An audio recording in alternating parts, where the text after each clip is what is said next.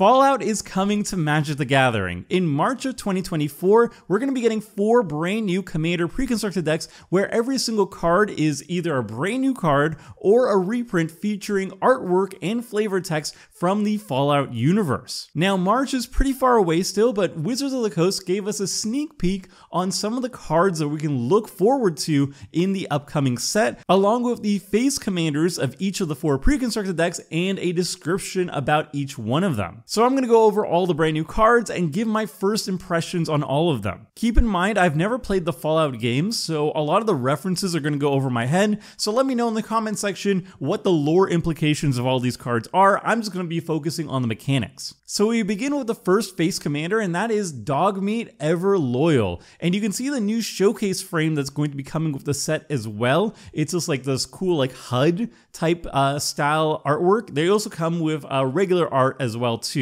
So this is going to be the face commander of the Naya pre-constructed deck. This is a Naya commander. It's a red, green, and white. So 3 mana, 3/3 legendary creature dog. And it has 2 abilities. It says when Dogmeat enters the battlefield, mill 5 cards and return an aura or equipment card from your graveyard to your hand. And whenever a creature you control that's enchanted or equipped attacks, create a junk token. Now a junk token is a brand new card type that is unique to this set. It is an artifact token that you can tap, sacrifice, and then exile the top card of your library, and you can play it this turn, and you can only activate it at sorcery speed. So junk sounds incredibly powerful. Of the artifact token producers we have these days, I would say Treasure is on top, and then junk, and then probably maybe like Blood, and then Clue, and then Food. I think there might be other ones as well that I'm missing. But yeah, junk seems incredibly powerful. Being able to cast spells for no additional activation fee is really, really good. So this is a really strong build around. And Dogmeat kind of shows you what this deck is all about. It's actually all about tokens. So in this case, it makes a lot of junk tokens, and it also marries the token aspect of the deck to auras and equipment. So if you like aura and equipment decks and you want to spice it up with tokens, Dogmeat is going to be the precon that you're going to be interested in. The next face commander is the Wise Mothman. This is a Sultai precon that focuses on different type of counters, and it introduces a brand new counter type. So first let's read the card and then I'll talk about the new mechanic. So this is a 4 mana Sultai 3/3 legendary creature insect mutant. It has flying, and whenever the Wise Mothman enters the battlefield or attacks, each player gets a rad counter. And a rad counter is radiation. It's a new mechanic that's coming with Fallout, and you basically get what is on the right side over here, radiation. At the beginning of your pre-combat main phase, if you have any rad counters, mill that many cards. For each non-land card milled this way, you lose 1 life and a rad counter. So giving everybody radiation is a way of milling everybody and also damaging them a little bit. Then whenever 1 or more non-land cards are milled, put a +1/+1 counter on each of up to X target creatures, where X is the number of non-land cards milled this way. So the Mothman wants everybody to be milled. It's not specifically to mill them out as a win condition, but it's utilizing the act of milling in a beneficial way. In this case, it's putting +1/+1 counters on creatures. So this deck is all about counters. It cares about rad counters. It cares about +1/+1 counters. It cares about other counters as well. It also cares about like the mutants and the weird creatures you can find in the Fallout universe. And it also cares about proliferating, adding more counters to everything of the same type. So the Wise Mothman looks really cool. I think the radiation mechanic is really fun too. It's not too complicated, but it is fun. And being able to mill and get value out of milling and not necessarily having to win off of milling is just a fun design space. The next face commander is Caesar Legion's Emperor. This is the Mardu face commander. It's a 4 mana Mardu 4/4 legendary creature human soldier, and it says whenever you attack, you may sacrifice another creature. When you do, choose 2. Create 2 1/1 red and white soldier creature tokens with haste that are tapped and attacking. You draw a card and you lose 1 life, or Caesar deals damage equal to the number of creature tokens you control to target opponent. So this is just a go wide, attacking, aggressive creature deck. You want to squad up, make as many tokens on the battlefield as possible, creature tokens as possible, and then just attack with them. And then you get value out of attacking with them. So this is the aggressive precon of the lineup here. And it looks sweet. It's very straightforward. It has some flexibility over here. Sometimes if you don't have a lot of creatures, you can just draw some cards, or if you want to sacrifice for value, you can make more creatures. And then eventually when you have a lethal amount of creatures, Caesar can start just doming people to the face to finish them off. Everything here looks very reasonable, and it also combos infinitely with Breath of Fury, which is also fun. The final commander, though, is my personal favorite. This is Dr. Madison Lee. This is a Jeskai Precon leader. It's a 2/3 legendary creature human scientist, and says whenever you cast an artifact spell, you gain an energy counter. So that's right, this is the first ever commander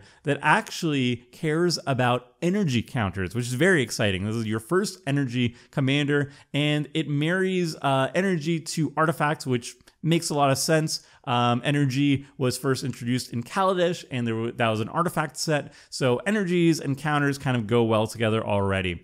And she comes with 3 different abilities. You can pay 1 energy, target creature gets +1/+0 and gains trample and haste until end of turn, or you can tap her and pay 3 energy to draw a card, tap her to pay 5 energy, return target artifact card from your graveyard to the battlefield tapped. This is a great payoff. So you want to be an artifact deck. You want to cast as many artifact spells as possible to generate as much energy as possible.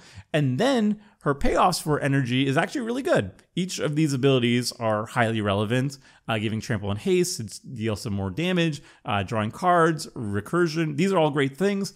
On a 3-drop commander, this is very aggressively costed. I really like this. I'm very excited to build around Dr. Madison Lee. We have other legendary creatures though that aren't the face commander, but they're going to be in the 99 of commander decks, and you can build commander decks around them. So the first one is Mr. House, President and CEO. This is a Mardu commander, 3 mana, 0/4, legendary artifact creature human, and it says whenever you roll 4 or higher, create a 3/3 colorless robot artifact creature token. If you rolled 6 or higher, instead create that many tokens and a treasure token. And you can pay 4 mana, tap it, roll a 6-sided die, plus an additional 6-sided die for each mana from treasures spent to activate this ability. So this is kind of a payoff for a roll deck. So Baldur's Gate had a lot of dice rolling mechanic. Infinity had dice rolling mechanics. So a couple sets have had dice rolling mechanics at this point as well too. This one can generate creatures and also treasures, both artifacts as well. So kind of like a treasure deck slash roll deck slash artifact deck. It looks cute. It's a good, very efficient payoff for what it's trying to do. It's just 3 mana again, and it can kind of also play into itself with an activated ability if you have the extra mana to spare. So it's fun. Next we have a dog, a legendary dog. This is Rex, Cyber Hound. This is a 3 mana Azorius 2/2 legendary artifact creature robot dog. Whenever Rex deals combat damage to a player, they mill 2 cards and you get 2 energy. Then you could pay 2 energy, choose target creature card in a graveyard, exile it with a brain counter on it, exile only as a sorcery, and Rex has all activated abilities of all cards in exile with brain counters on them. So this is kind of an energy payoff, but in a weird way. I feel like this is going to just be a combo commander. It looks like the type of card that you just want to put some combo pieces in your graveyard and then combo off of Rex, like a Necrotic Ooze style deck, for example. So maybe that is going to be how it's going to be built. I assume that's going to be the strongest way to build it. I don't know any combos off the top of my head. I personally am not very interested in combo commanders as much as the tacky commanders, so this one doesn't interest me as much, but it is a legendary robot dog, which wins a lot of brownie points in my opinion. And then we have a bunch of non-legendary creatures that are going to be part of the 99 and just kind of flesh out the flavor and the world building of Fallout. So first we have Over Encumbered. This is a 2 mana, a white enchantment aura. It says enchant opponent. When Over Encumbered enters the battlefield, enchanted opponent creates a clue token, a food token, and a junk token. And at the beginning of combat on enchanted opponent's turn, that player may pay 1 for each artifact they control. If they don't, creatures can't attack this combat. So if you enchant an opponent with lots of artifacts, it's going to be very difficult for them to ever be attacking. However, you are going to be generating a decent amount of value for them no matter what. You're giving them a clue, you're giving them a food, and you're giving them a junk. So that's card advantage and mana advantage that you're giving them. but they cannot attack very easily. If they are an artifact deck. If they're not an artifact deck, then they have to pay 3 if they don't crack any of the tokens that you gave them. But I mean, they're incentivized to cracking the tokens because the tokens are very good. So it's not very good unless you're targeting an artifact player. And even then, it seems kind of weak because you're also giving them resources at the same time. So I don't know. I don't think this card is very good, but it is very evocative of the flavor of having too much stuff in your inventory, too much weight in your inventory, and not being able to really move around. So that's really cool. Next, we have my personal favorite card of the entire set so far, of the preview cards so far. This is Radstorm. This is a 4-mana blue instant, and it has just 2 words, Storm and Proliferate. I mean, it also has the explanation of the rule text, but Storm, Proliferate, very cute, very simple, but straight to the point. This is a really efficient way of putting a ton of counters, proliferating a ton of times on a single turn. It's one of the most efficient ways of doing it, actually. It is a Storm spell, so like if you just cast it by itself, you're only going to proliferate 1 time. If you cast another spell before that, or if anybody casts another spell before that, you get to proliferate twice, and then that's basically almost worth it. And then if you get to like proliferate 3 times or more, Radstorm becomes very, very good. And what I really like is that it's instant speed. So that means you can actually utilize your opponent's turn of casting spells to wait until your opponent casts all their spells on a single turn. Then you Radstorm, and then you get to copy it a bunch of times as well too, very mana efficiently. So I really like this card. I think this card can see a lot of play in basically any style of counter deck. It could be Infect, it could be Planeswalkers, it could be +1/+1 counters, Energy, Rad, whatever. It's going to be really, really fun, and I can't wait to get my hands on it. Next, we have Alpha Deathclaw. This is a 6-mana Golgari 6/6 creature lizard mutant. It says Menace Trample. And it says, when Alpha Deathclaw enters the battlefield or becomes monstrous, destroy target permanent. And for 7 mana, you can give it Monstrosity 4. So you put 4 counters on it, so it becomes a 10/10. And then when it becomes monstrous, you can destroy target permanent. This is a lot of mana. This is a 6 mana 6/6, but that ETB trigger is really, really good. Destroying target permanent, it's like pumped up acidic ooze, acidic slime. One of those two. And then you get to do it again too if you have enough mana laying around. Obviously, it's not great in every like random Golgari deck, but a deck that cares about, you know, +1/+1 counters, maybe has ways of just dumping a lot of mana into mana sinks like the Alpha Deathclaw. It could be really, really good.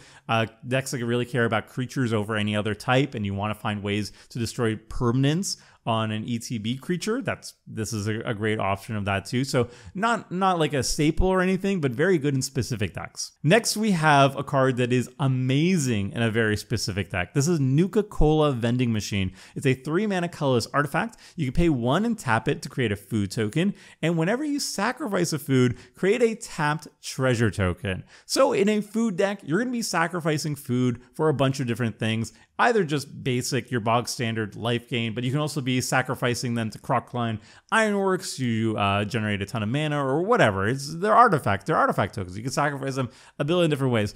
And then just being able to passively make treasure tokens off the sacrificed food is very, very good. Obviously, tapped means it slows down combo potential or limits the combo potential of this card. There's still going to be combo potential of this card. And it's also kind of just like a weaker Academy manufacturer, but still even a weaker Academy manufacturer in a food deck is going to be still freaking amazing. So this card is just, amazing in a food deck. It's a slam dunk staple. Next, we have a saga. This is Vault 101 Birthday Party. This is a 4-mana saga. Has 3 chapters. Chapter 1 says create a 1/1 white human soldier creature token and a food token. Chapter 2 and 3 say you may put an aura or equipment card from your hand or graveyard onto the battlefield. If an equipment is put onto the battlefield this way, you may attach it to a creature you control.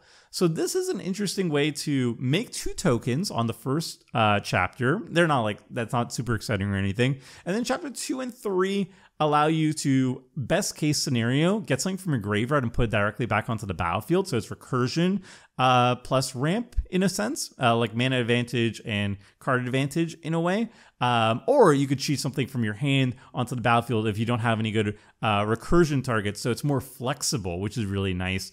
And obviously, the bigger the aura or equipment mana value wise it is, the more value you're getting out of the mana advantage of this ability, because you get to put it onto the battlefield for free and you equip it for free as well too. So in the right deck, in the right aura / equipment deck, I think this card is going to be pretty sweet. It's not like a staple in an aura equipment deck, but it's just really solid. It's a solid card and could be very good in certain decks. Next, we have VATS or VATS. This is a 4-mana black instant as Split Second. Love to see Split Second. For people who don't know what this is, as long as this spell is on the stack, players can't cast spells or activate abilities that aren't mana abilities.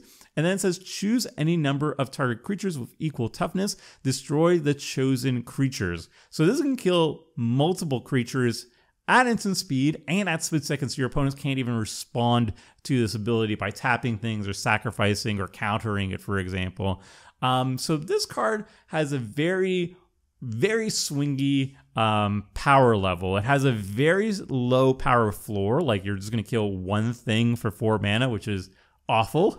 But it has an incredibly high power ceiling where you'd like decimate entire armies and bypass any instant speed responses like counter spells or anything. So it's really weird and really hard to gauge the power level just eyeballing it. You kind of have to play with it and see if it's good. And obviously, game by game, it's either going to be doo-doo or amazing. So it's a very exciting card, very unique, and I'm excited to try it out in Toshiro. I don't think it's very good overall, but it is an exciting card, and I love playing with exciting cards.